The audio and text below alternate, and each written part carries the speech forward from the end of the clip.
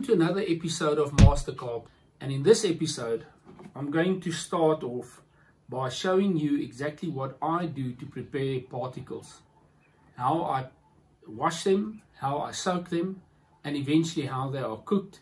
And after the cooking process, we're going to basically simulate a situation where I'm at the water and I'm ready to mix the particles together, add the salt, and ready for the feeding process. So let's get started. My way of demonstrating this and in preparing this is I've got two buckets, one solid and the other one I drilled holes in, and this is basically my rinsing bucket. So I start off by taking my maize and adding it in. Now you will notice that there's lots of dust, and look at the debris on my hands. Now all of these items can cause what we call bacterial infection. So we need to wash it off first to get the rubbish off and to leave very, very clean particles. So I proceed by adding water like that, and now I wash the particles. Right, now after the first rinsing process, you'll notice that the water is quite murky and there's lots of debris floating around. Now I'm going to now lift up this bucket and drain all the murky water off, and I'm going to repeat this process at least 2 or 3 times before I'm satisfied to soak these particles. Right, after the third rinsing process, you can now see that the water is clear. There's almost no debris floating on the surface, and I'm ready to soak these particles. The next batch of particles I'm going to prepare is the tiger nuts, and at this point I want to thank Llewellyn and his team from Essential Angling for the kind sponsorship for these particles, and hopefully after lockdown we can actually catch a couple of fish with it.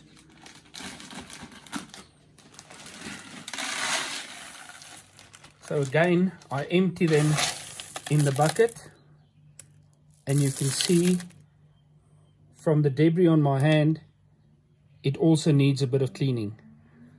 So I'm going to add some water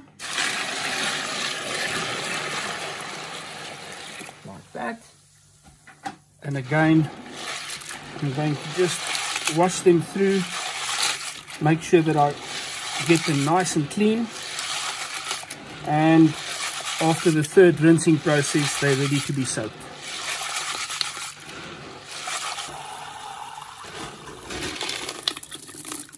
Right, and there we have it. These tiger nuts are ready to be soaked in clear, clean water, and it's going to stay overnight like this in a sealed bucket, and tomorrow afternoon I'll be back to cook these. So let's do the next ones.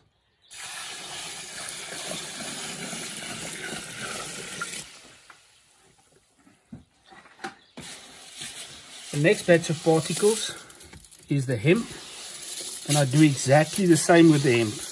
I also wash it off, and I also drain it to make sure that they are clean and ready to be soaked.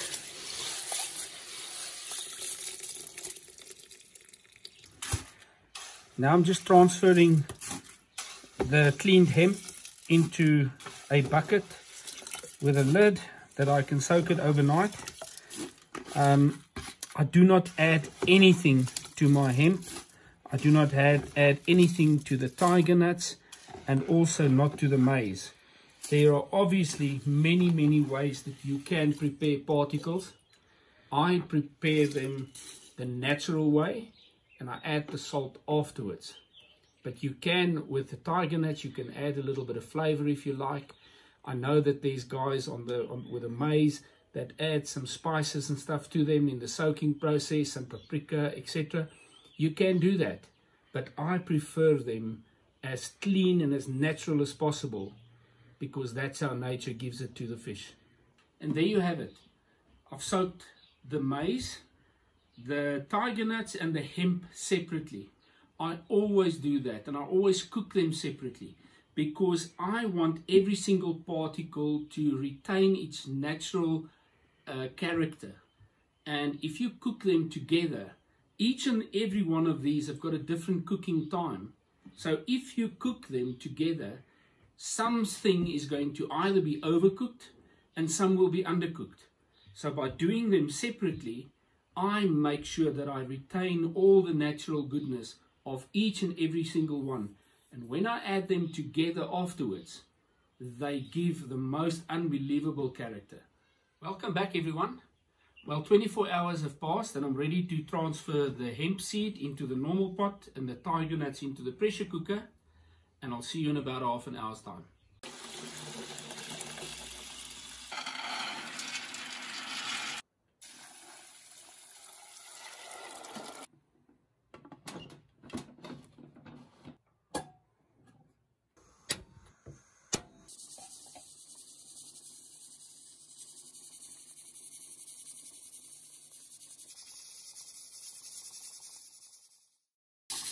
Right, and we are half an hour in and the pressure cooker is sizzling quite nicely. Let's have a look what our hemp seed is doing. And you'll notice that some of the seeds are starting to split open. I think we'll let this simmer for another 10 or 12 minutes and then we can remove it from the heat.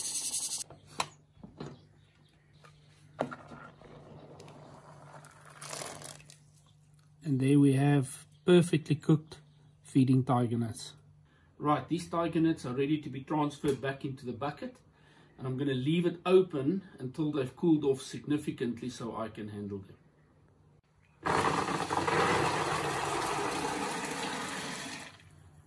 Absolutely perfect.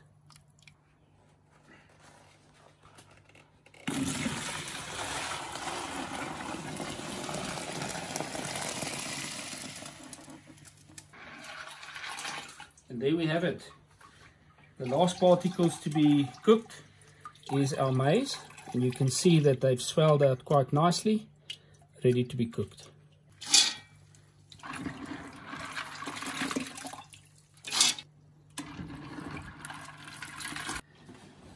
Right, our maize is done and they're starting to split up quite nicely. You can see some of them are completely split open. Really nice. They're nice and soft. There you can see how the maize should look like once it's split open.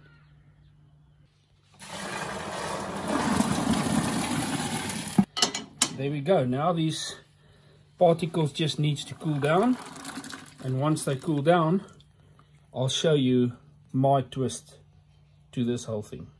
Now that the particles are sufficiently cooled down for me to handle them, I need to also stress to you that I always keep my particles separate until the time that I'm ready to go and pre-bait them.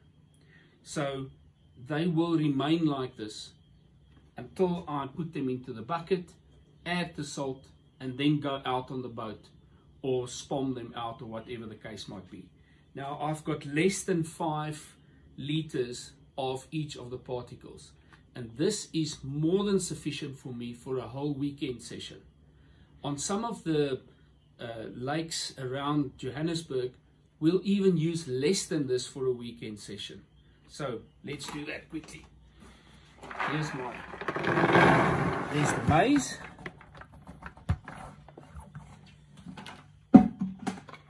There's my tiger nuts. And my hemp.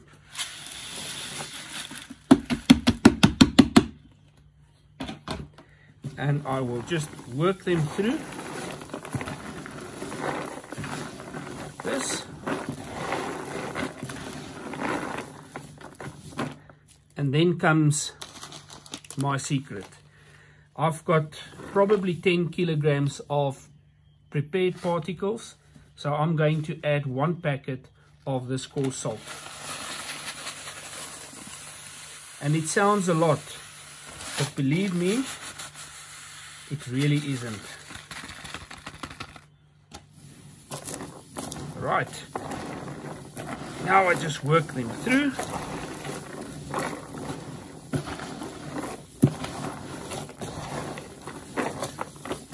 And there you have it. Particles ready to go out.